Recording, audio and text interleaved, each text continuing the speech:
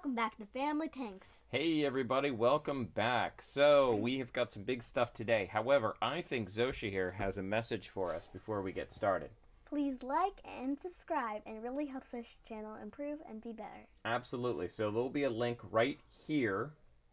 Take a second, please click that link, and that subscribes you to our channel so you can stay on top of everything that we're doing.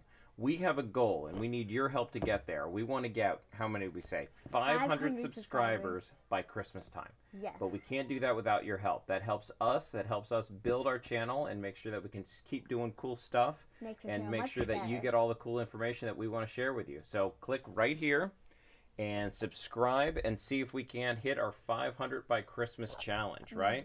Okay, so what are we doing today?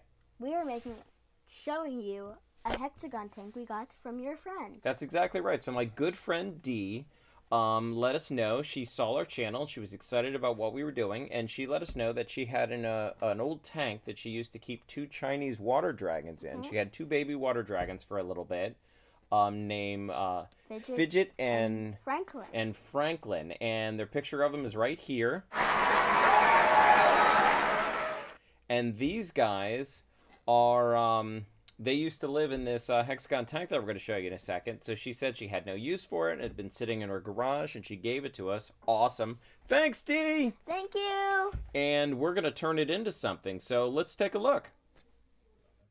Well, here's the tank coming in very soon. So my dad's carrying it in. It's quite big. So... Ta-da!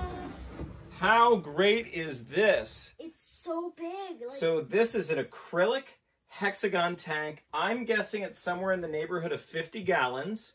And it has seen some life, and it's seen some action. It's got some marks on it. Zosia, can you tell me the 2 materials that they make tanks out of usually? Glass and acrylic? Glass and acrylic, that's right. Now, what's good about glass? It doesn't scratch as easily as acrylic. It doesn't scratch as easily, but it's also brittle and breaks. Yes. It's also very heavy. Yeah. Acrylic is super, super strong, and it's much, much lighter than glass, but it does scratch a little bit more easily. It's but so big. The cool thing about acrylic is you can fix those scratches. Okay, guys, so what we've got here is our new tank, and we are going to try to restore it. So I'm going to actually pull the camera closer. You can see some of the swirling and nastiness in this old acrylic tank. And I've got some buffing compound off of Amazon, and we're gonna give this a heck and see what we can do about making this look like new again.